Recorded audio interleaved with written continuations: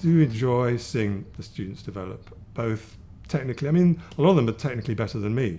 You know, they were brought up in the computer age. I've had to learn it.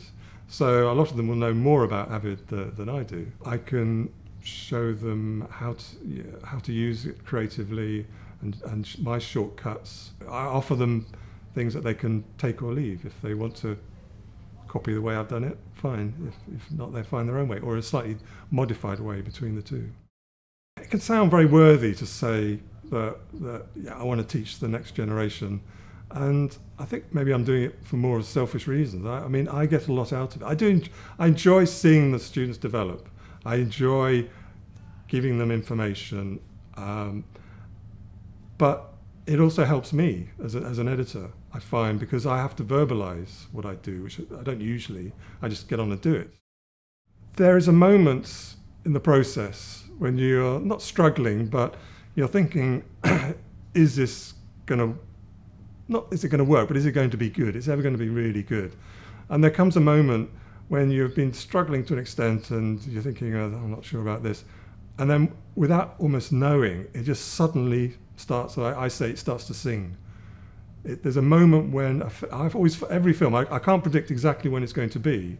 I roughly know when it will be, but there is this moment when it all starts to work and you think, yep, I've got a film on my hands. And another thing for me is the magic of juxtaposition, which is obviously what editing is all about. And there was one time I was working on a film. It's when I was actually cutting on film, which I used to do before Avid. There was a time before Avid. And I was laying up music. And it was a very sad story. It was a series about mental illness. And there was this lady who had been was in an institution. And basically, it was at the time when doctors used to drill holes in people's heads and poke around and think they were going to make them better. Basically, they were just pacifying them. Anyway, there was this lovely lady, and she started singing.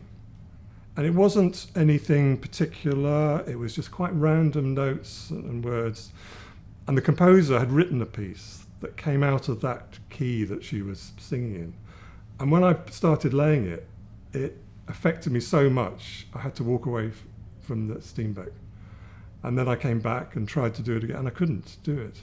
It was so powerful, and it's moments like that. I mean, it affected me. I mean, it was quite sad, and I was upset. But they are magic moments when it's very simple. I mean, it's just some images moving and some sound, and you put them together, and you create something. I mean, you say more than the sum of the parts, but it's much greater than that. You're creating something magical and emotional. And that, for me, is why I do it, because you have those highs.